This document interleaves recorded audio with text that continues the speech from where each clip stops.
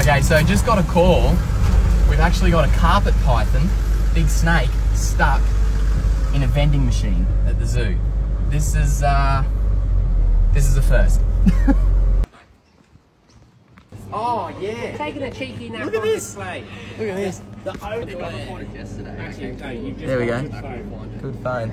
Look at that. There is the snake. Okay, let's do it. Here's our chance for free Coca-Cola. It's good here. Okay. There it is there. Okay, so we're going to remove that. There it is. You got that? So what we don't want is for him to go up into the wiring. You're going to have to pull him up through the front. Oh, you're all right, mate. We don't want to make him too upset because we want him to come out nice and smooth. Keep coming, mate. Keep coming. There we go. Nearly there, buddy. Nearly there. We just got to get his tail out. Get his tail out. Almost, almost. There, we got him.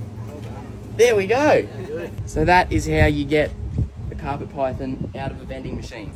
This bloke has obviously got a spirit of getting himself caught in weird situations because he's missing the end of his tail. And that's an old injury, so this is a long time ago. Cool. We'll relocate this guy.